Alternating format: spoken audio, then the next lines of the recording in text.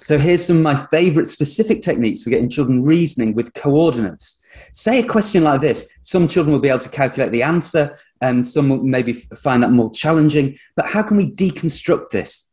Well, first of all, I could take this image and remove everything apart from the coordinate that we're being asked for. And for children to estimate what could the missing coordinate be. What could it be? What couldn't it be? Us recognizing that x has got to be, the x coordinate's got to be y more than the y coordinate and in some kind of a proportion. And then what I might do is actually just introduce the rectangle and then ask, well, what additional information will be needed to be provided with to be able to work out that missing coordinate? I could then introduce one of the coordinates and then ask, what information does that give us? And what else will we need? What else will we expect to see? Before I essentially get back to that original question, deconstructed one step at a time, hoping children will therefore have more success. I went from this original prompt, so this is our end point here.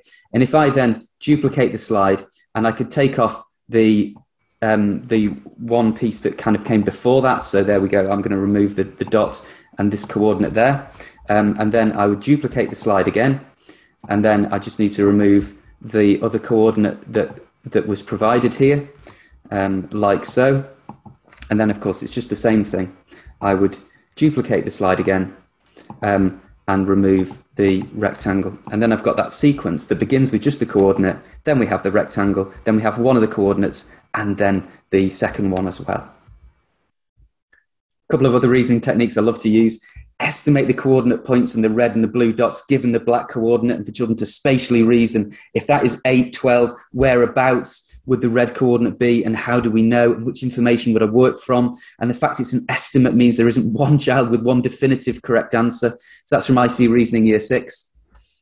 Another technique that I really like is considering, so the coordinates of how many of the vertices can be calculated. Rather than even asking which of the vertices can be calculated, for children to think, why can these vertices, can we calculate the coordinates of those vertices and not those ones, for example? So again, I feel free to pause the video and consider that in more detail. And then one of my favorite reasoning techniques is, given specific coordinates, are they on the inside, on the edge, or on the outside of a rectangle? Again, another question technique from IC Reasoning Year 6. And again, I invite you, if you want a little longer, to consider that one. Pause the video and have a look. Hopefully that's given you lots of ideas for how you can build reasoning in when you're looking at coordinates.